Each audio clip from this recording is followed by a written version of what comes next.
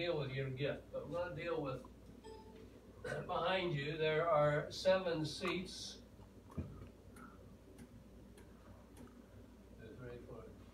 And each seat has in it a person, a believer in this church, of this local church, and they have the gifts, one of the gifts, and so we put the gifts in order. So we have prophecy, service, teaching, exhortation, giving, ruling, and mercy.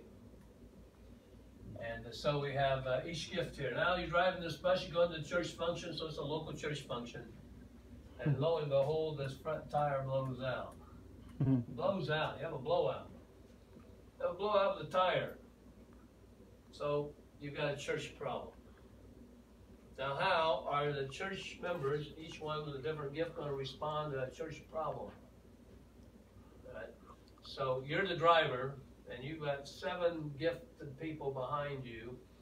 How are they going to respond to that? Well, using my interpretation of words and then the fuller context there, that's the way I look at this. So, prophecy, of course, with Paul, Peter probably had the gift of prophecy as well. I mean, talking, always talking. Talk, then think. But prophecy is going to be here, and prophecy is going to say, since sees good and evil, things are either black and white, good and evil, going to be straight shooter. You're going to say, why did you endanger our lives without checking out the tires? What's wrong with you? There are good tires and bad tires. You should have checked this one out and give it to you. All right, that's prophecy. So service, however, is going to say, wait a minute. I like down in the dust. I'm going to get out. I will fix the tire. And if I get some axle grease under my nails, so what? I'm down through the dust. I'm in the dust. I'm going to fix it. I want to fix it.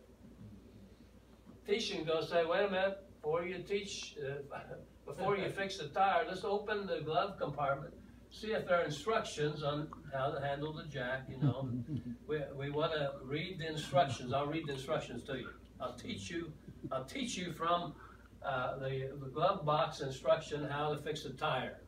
I'll teach you. Exhortation is going to come up to you and put his arm around you and say, okay, it's going to be all right. We'll get through this. I will help you. It'll be okay. We can rejoice in hope.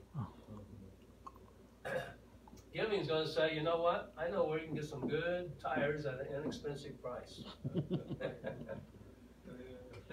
Ruling is going to say, wait a minute, service. Let's get this thing organized. Somebody's got to get the jack. Somebody's got to stop the traffic. We got to have this thing organized, controlled. And Mercy's going to come up to you and start crying and weep over this. And then once it's fixed, Mercy's going to start rejoicing. All right.